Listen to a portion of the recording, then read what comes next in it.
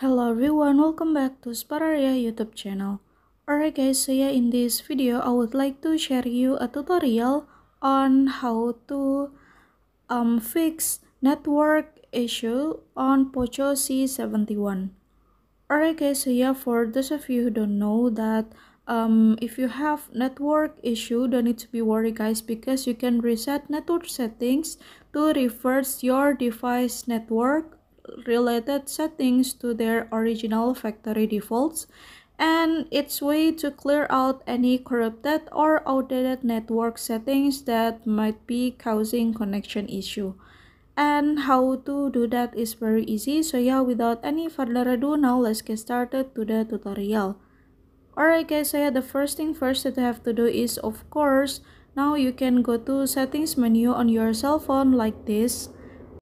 And then now you can scroll down and go to system.